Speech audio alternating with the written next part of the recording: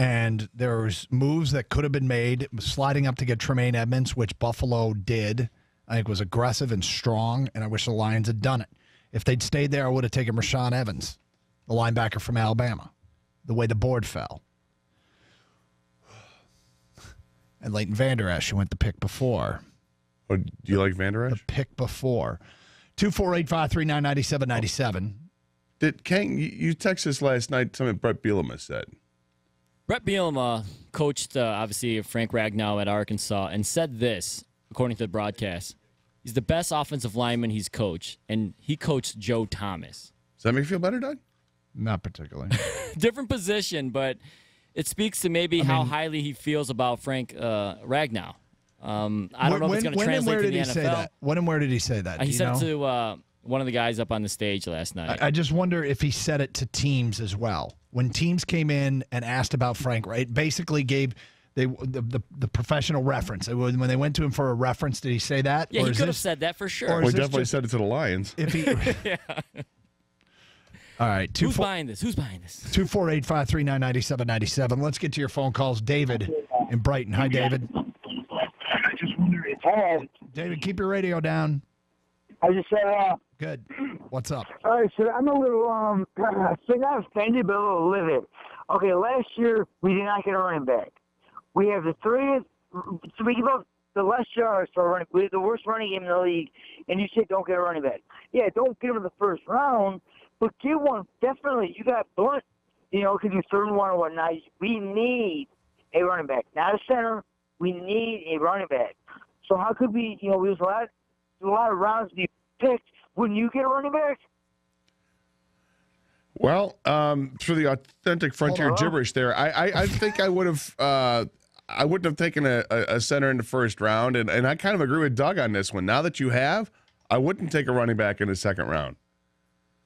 I wouldn't. I think you can't afford to let the resource of a top defensive player slip you by in the second round when you have to add to the defense. I still want to take a running back. I think Doug and I might differ on that, but I'm willing to wait till the fifth round to take one. My dream of Rashad Penny's gone. He went in the first round, and then in the second round, okay. I mean, even if Nick Chubb is there for the Lions in the second round, I'm probably going to pass on Chubb, assuming that one of these defensive players I covet would be there. I don't take a running back now because if this center is as good as to justify this pick, be like, our run game problems are solved. Run game problems are solved. We got the center. Well, I'll tell you what. From day one, who the Lions open up the season with? The Jets? Yep. The Lions, let's hope Amir Abdullah runs for over 100, gets rid of that stupid streak we keep hearing about, and we can all feel better about the running game. I almost feel like that's now a requirement. Like the Lions as a team have to run for like 150 yards plus in 3 of the first 4 games to make me feel good about it. Stafford get touched like once. 248-539-9797. Terry and Ipsy. Hi, Terry. Hi, guys. I going into the draft, the center was the position was my first or second choice. One of those really good linebackers you guys had been talking about previous shows. I apologize for not remembering names, but I would have liked to have been able to grab that. However, ever since Raiola left the team, I felt the weakest part of the offensive line was the center. Now, what caught my attention about this particular pick was they mentioned it last night that he had not given up a quarterback sack in his career at Arkansas. That's an amazing statistic, seeing that they're playing in the Southeast Conference. And the second thing was this morning I heard an interview with, I guess the guy's name was Karsch and Anderson, who was a former Michigan player who was also his offensive coach. And in that interview, they talked about the fact that he had a number of teams, like 6 or 7 teams, inquire about him, and he was positive that Cincinnati would have picked him if the Lions had. I know that's out there. I personally don't buy it. But oh boy, I don't. Well, I honestly think that has been the weakest part of our offensive line, and we really need to get a good leader in the center position. And one of the other statistics about the guy that I like is they talked about the fact that he has the ability to pull from the center position. He has enough speed that he can get out and block on a play and pull out and get a block on a safety for a running back on like an outside play. That's an impressive. Yeah, you can play center or guard. 248-539-9797. Steve in Heartland, you're next. Hi, Steve. How you guys doing?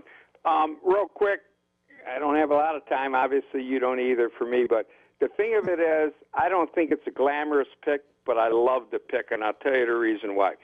The thing of it is, I was looking towards running back and defensive lineman, the name escapes me, that guy that can play linebacker and defensive, and I don't know. But I'm going to get back to the pick. The thing that I like about the pick is this. If the Lions believe it, I never really heard of this guy. I did a little research. Not only can he play guard and center, and I actually agree with your previous caller, when we can protect Stafford more, we don't know what Abdullah can do. We got some more picks to take yet. When we solidify the offensive line, all these games are won on the offensive line and the defensive line. That's my opinion of football. We get all the glamour with, interceptions and wide receivers and whatnot.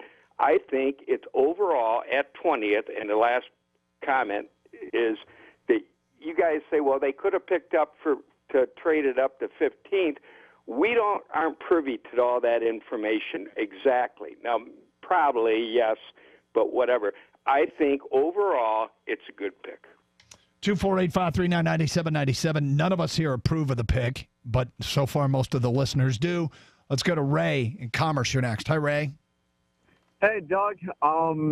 I think that I want to take it back off that last caller. I really approve of the pick. When I saw it on the TV last night and, Ragnow comes across the screen, you had all this excitement thinking it's going to be a defensive player, and it ended up being a center, and you just had nowhere to go with that energy. And so, although I think that, the pick is, kind of safe, which is what we expect, I mean, it's like you're saying that you don't expect Matt Patricia and the defensive coordinator to be able to coach up the defense. Well, that's what we're now expected to believe, Ray. I mean, honestly, there's a few things that now we're expected to believe. They didn't draft Ziggy Ansah's replacement with a first-round pick. So I expect to believe now that they're going to sign Ziggy Ansah long-term. I'm expected to believe that Matt Patricia's being the head coach alone is going to make this defense better. And, I'm not going to sit here and tell you that that's completely crazy, but I usually am more worried about the Jimmies and Joes than the X's and O's. And I think you do it with great players more than you do it with great coaching. And, we'll see. We'll see if they can find some diamonds in the rough in the rest of this draft, and we'll see if Patricia can coach up what they already have. Part of my frustration is do they need a center or a guard and moving Glasgow to center? Yes. And a guy that was ready to start was something that I thought was very big for them to address in free agency. I know the Lions have a philosophy, it seems like, building inside out, right? Building in the trenches, and they're sticking with that, which is fine. Do you think any of it had to do with the reactionary to what Green Bay did with getting Muhammad Wilkerson and what the Minnesota a guy Vikings the Lions didn't sign? And what the Vikings did with Sheldon Richardson. Oh, a guy the Lions didn't sign? Two defensive tackles in the division that are signed by the your rivals. It's possible. Because those guys are coming up the middle. You got to get strong. And they also could have signed those guys. Well, maybe they didn't want to come here. I suppose. I'm trying to help Gator. It's not working well. I want to see Doug explode. If they would have lost that Green Bay game at the end of the season, they would have had the 16th pick, and they could have just drafted Tremaine Edmonds. Oh, is that what it would have worked out? Yeah. This is getting better and better. 97.1 the ticket.